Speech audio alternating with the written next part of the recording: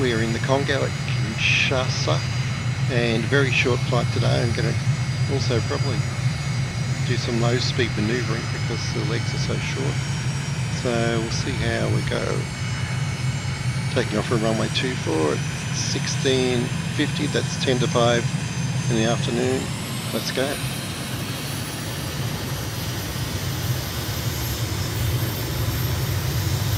Knots, 50, 60, 70, 80, 90, 100, rotating 6 degrees, positive rate of climb, and flaps up. And as soon as I get to manoeuvring speed, 200 knots, which is coming up, I'm going to slow down because only 4 miles to the first turn point. Mike India Golf 1. Kinshasa Tower, Mike India Golf 007, continue for west departure. So I'm at 1500 feet now. So let's do the route at this altitude, see what it looks like. Right, now I've got to come a bit more north. So I shall do that. Okay, I'm going pretty slow.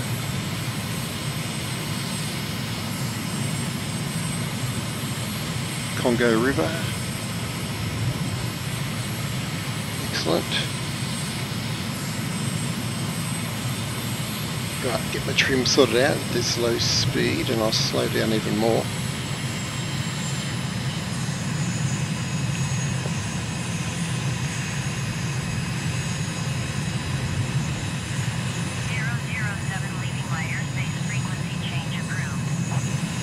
Mike India Golf 1.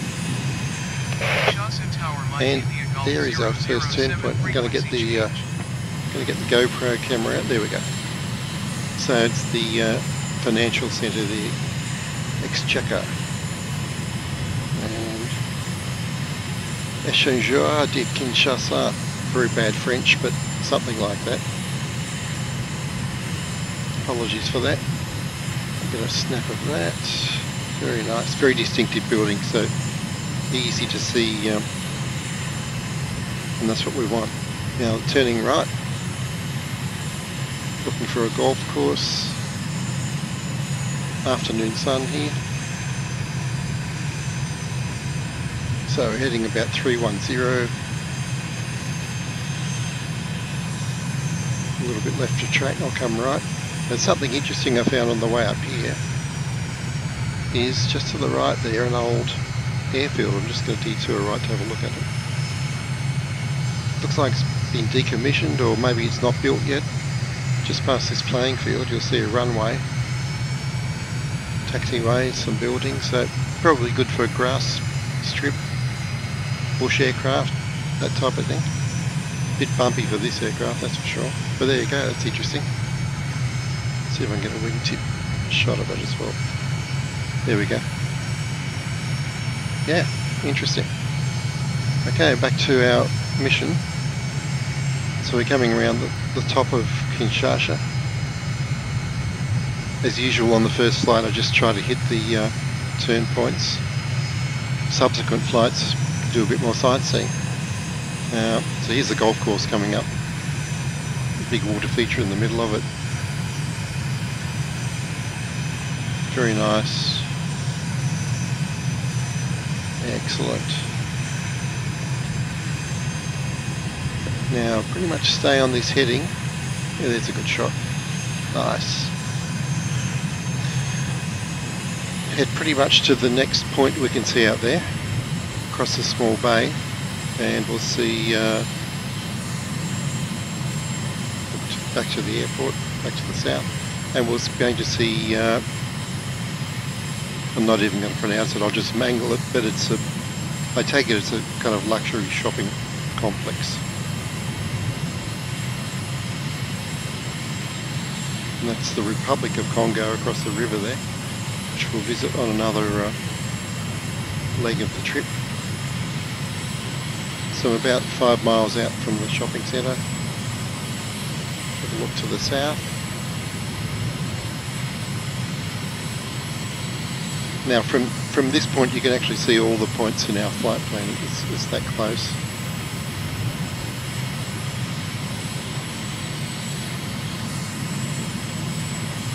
Look at those gorgeous grounds down there. Excellent.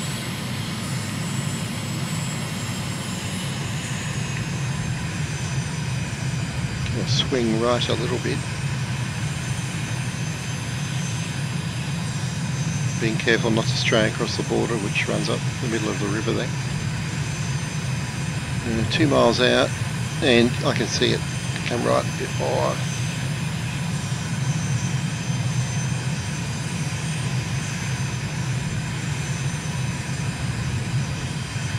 Here it is.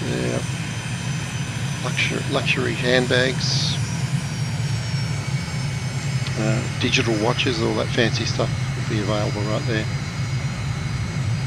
Pretty easy to see. That's a good turn point. Now a very hard turn, and we're going to university. So we've got our money from the bank, played some golf, bought some handbags and watches, duty-free liqueur or whatever is your poison, and now we're going to learn something. So I found this wonderful university complex on top of this ridge.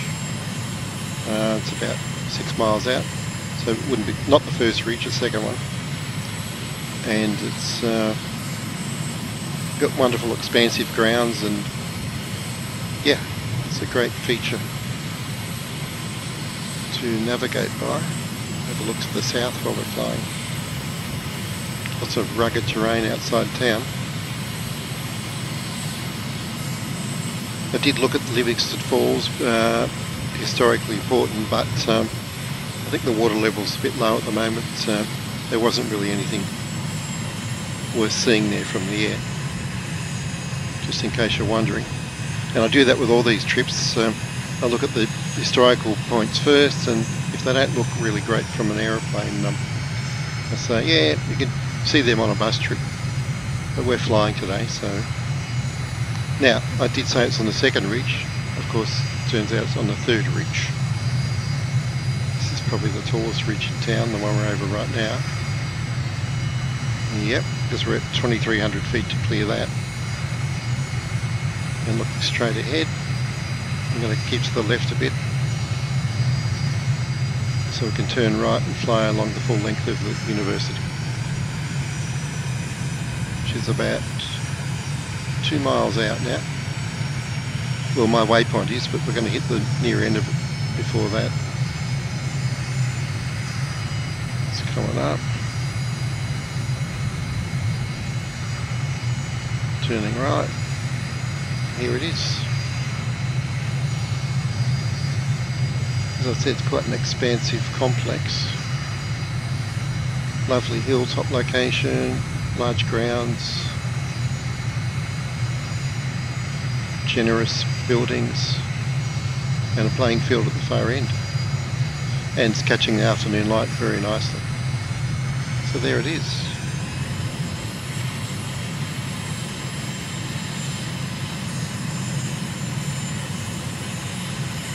Fantastic. And now east, back to the airport.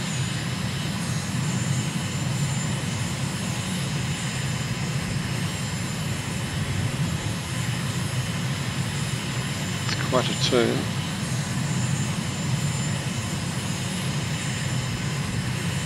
Be careful at low speed. There we go, back on course, heading about 07. Nice. Now, it was a rather late afternoon when we arrived here in the special stealth painted C5 Galaxy that I used to carry around my 2 Mackie jets. So I'll take another flight early in the morning so we can get a real good look at the brilliant colours.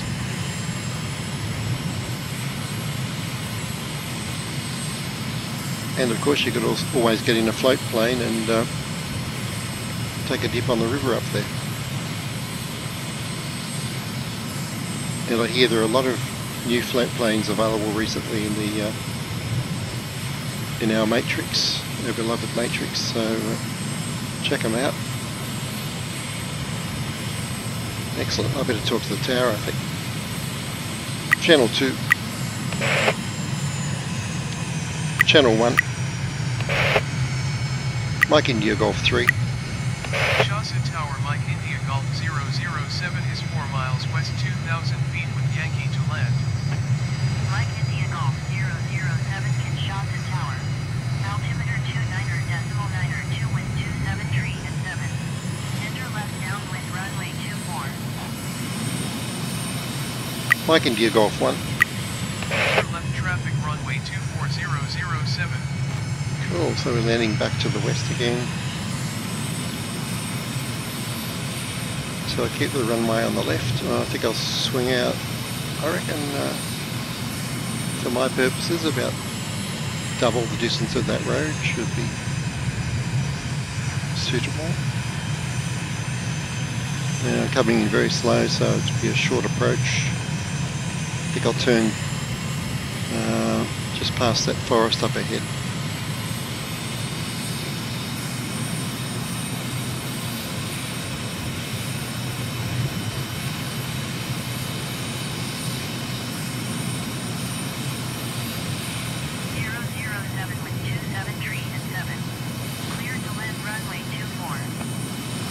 Mike India Golf 1.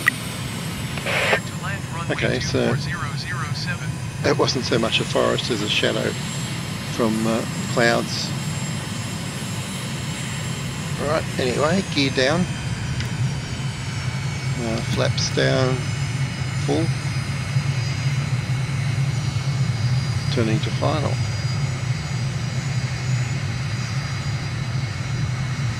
Beautiful afternoon sunlight there. Pretty high actually. Just want to scrub off a bit of speed.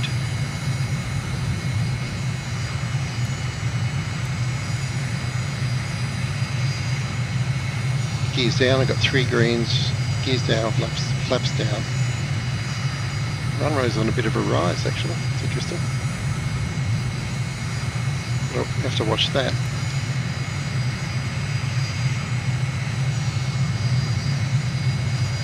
And of course I'm aiming rather short. I was just fixated on that sandy looking approach, but yeah. Like, it's half a mile away from the actual threshold. Right, pay attention. Okay, coming down now. Nice and easy peasy. And touchdown at 101, which is okay. It's a little bit rough there, but it's been one of those days. That's why it's such a late flight today. We had all kinds of technical problems this morning. Anyway, before we fly out tomorrow morning, I'll do another early morning flight, just a quick one. Probably high altitude and maybe low, just to show some contrasting colours. Okay, I'll see you then.